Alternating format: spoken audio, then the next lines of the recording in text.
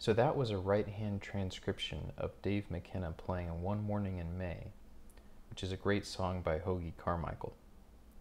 It's not really a left-hand transcription. The left hand is just there to support the right hand. The song is in the key of D major, and I'll show you some of the chords. It starts with the 1 chord, D major 7. It goes to B7, which is the 5 of 2. Then E minor 7, the 2 chord, and then A7, the 5 chord. 1 chord again, and then D flat 7, which is a 5 of 3. So after the 5 of 3, we go to 3, which is F sharp minor 7, and then B7 again, 5 of 2,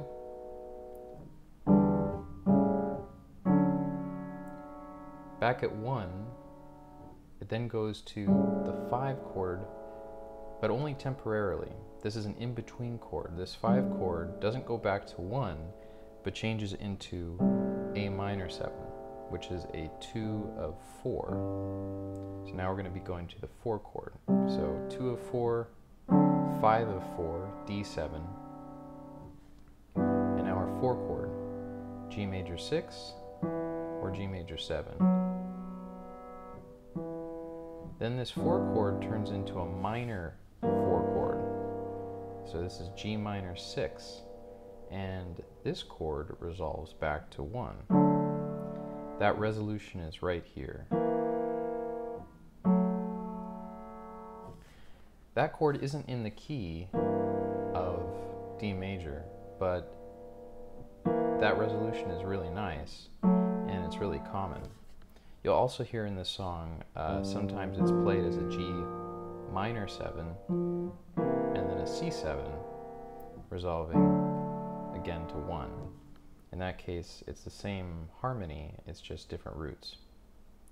So one melody I like is right at the end of the first chorus, right here.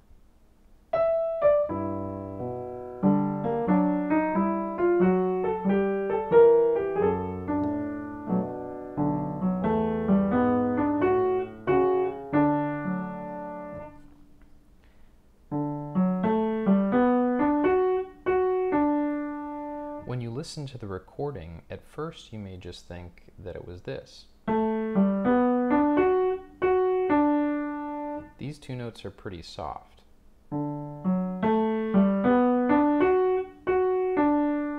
So I like how part of the melody is loud and the other part is soft. It sounds like this.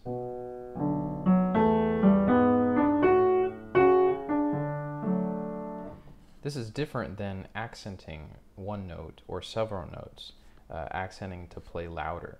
So like this.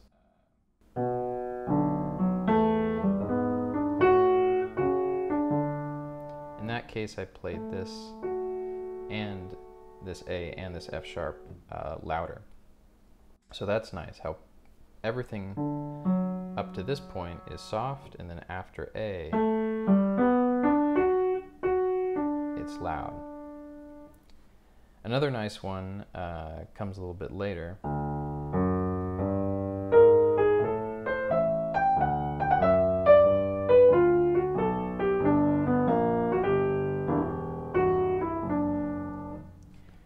So we start with surround notes or approach notes leading to A.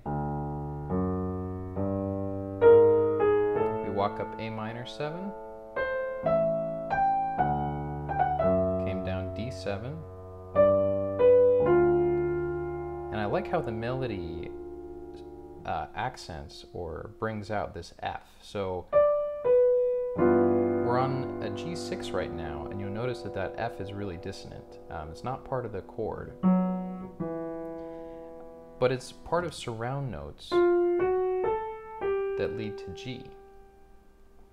And this is followed up immediately with highlighting another dissonant note that's part of the next chord. This is the 3rd of the G minor 6, but it's not in the key of D, and so these 2 dissonant notes in a row really draw out this kind of dark part of the song that then gets resolved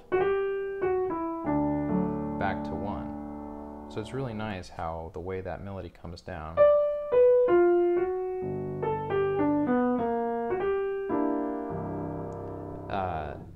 that it kind of foreshadows what's coming. So again.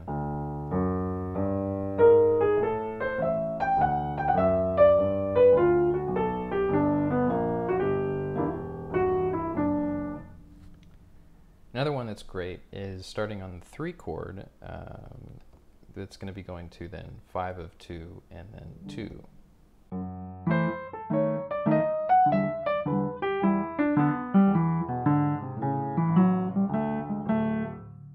So this one starts on the flat 5 of F sharp minor 7, walks up to the 3rd of B7, and comes down E minor 7. All those notes are E minor 7. And at the bottom, we have approach notes going to this C sharp, which is the 3rd of A, but it's coming from this D, which is the 7th of E. So this 7 going to 3 is a 7-3 resolution, which occurs in all descending 5th chords. So here we have the E chord going to A, going to D. All these are going down in 5th. So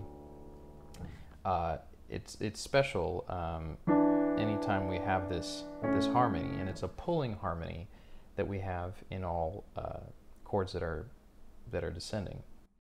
So that's kind of a special way that one ends.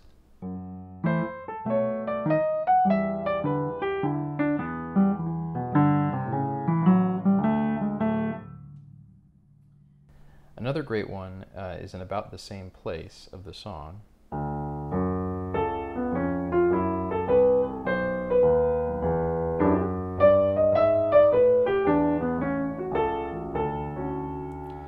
What I like about this is how long the middle note is held.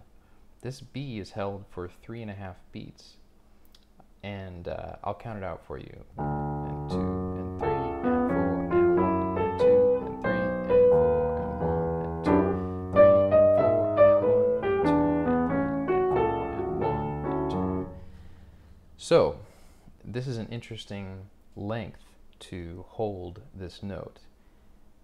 If I played this first melody, I would probably start the next melody sooner. And this one is great. It just fits over the chord, which is E minor 7.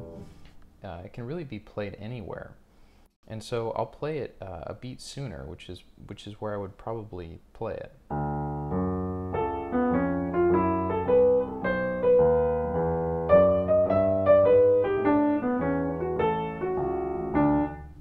It just fits nicely together.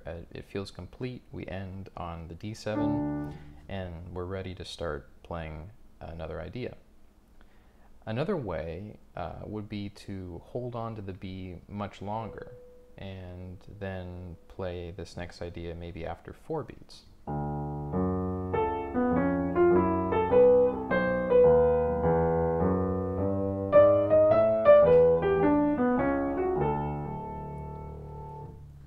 But by playing after 3.5 beats, which is in the middle between the 2.5 and the 4.5, it really makes that next melody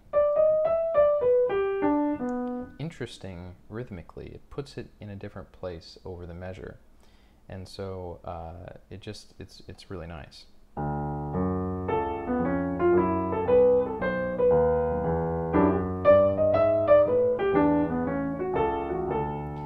Notice then that that pushes the next available place to play something a little bit further ahead, because this idea then kind of spilled over into the next chord, which is D.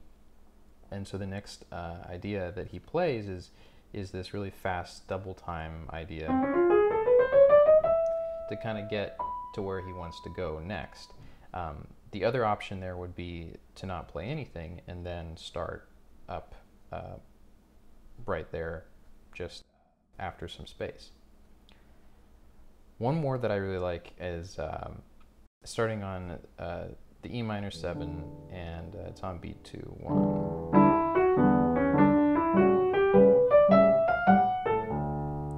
So I like this because it starts going up, comes down, goes up, and comes back down. So it's nice that it's bookended that way.